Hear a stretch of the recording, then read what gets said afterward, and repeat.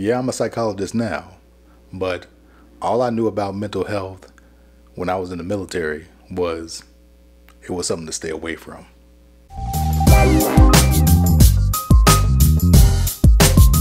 Hey, I'm Dr. McCleary, and if this is our first time meeting, my channel is dedicated to educating service members, veterans, and their families about mental health. So if that's you, consider subscribing. In this video, I'm going to give you 5 mental health hacks that the military taught you without you even knowing about it.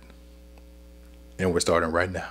The first thing that the military taught you about mental health is exercise and how exercise is good for you. Here's the reality. To do most jobs in the military, you don't need to run a 5-minute mile. To do most jobs in the military, you don't need to be able to do 20 pull-ups. Okay, so why do they make you PT? Why do they make you work out? Great question. Exercise is a great stress reducer. And you know when they make you exercise?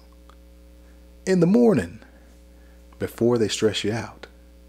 They make sure that you take care of yourself before they stress you out. Tip number 1. The second thing that the military taught you about taking care of your mental health is having a support system and how important having a support system around you is. Now, we might not have looked at it like this, but oftentimes, not all the time, but oftentimes when you're in the military, you're surrounded by people with like experiences. And thus you feel comfortable maybe talking about some of those experiences, talking about some of the heartache. Contrary to popular opinion, and maybe if you're a civilian watching this video, this is news to you, but there's a lot of complaining that goes on in the military. A lot. Now, the difference between the military world and the civilian world is they both complain, but in the military, they still get the job done. Civilian world, they just complain about it. That's a halfway joke. Having a support system around you is incredibly important. But often when people get out of the military, a support system is the first thing that they actually lose. They might feel like no one around them understands them or what they've done or what they're experiencing. Support systems, as taught in the military, are just as important outside the military. So you need to make sure that that's in your life on a regular basis. My next 2 are rather controversial. 1 is eating and 2 is sleeping. Now, in the military, generally, they make sure that you eat. That's not happening in the civilian world. Nobody cares if you ate or not.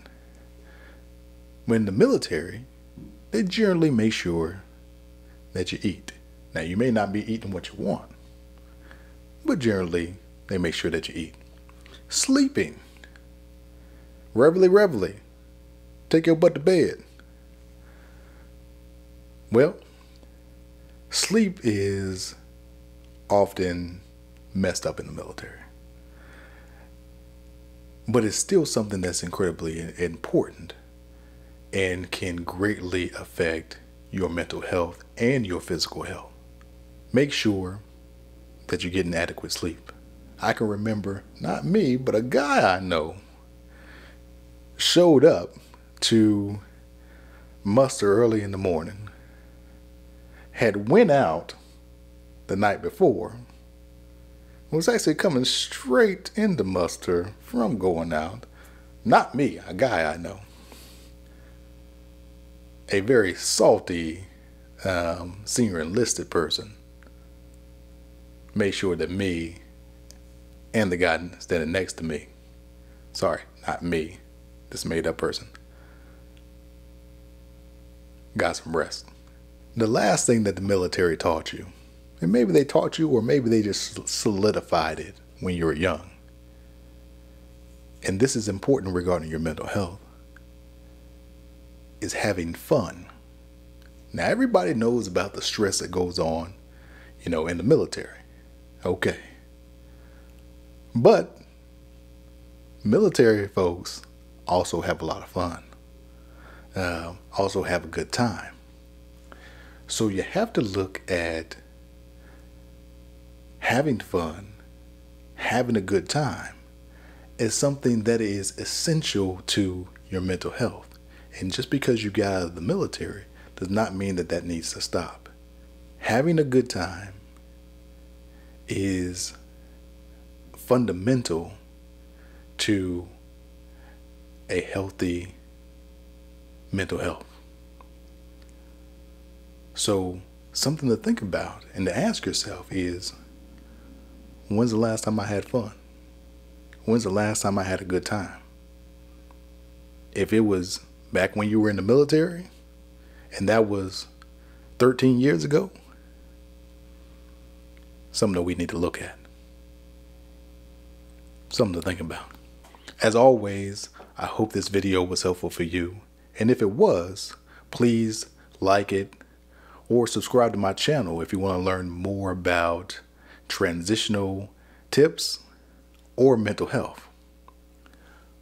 But more important than that, if this video was helpful for you, well, that means it can probably be helpful for another service member or another veteran or another friend or family member of a veteran. So I ask that you share it with them, because at the end of the day, that's really what all this is about. One veteran trying to help another.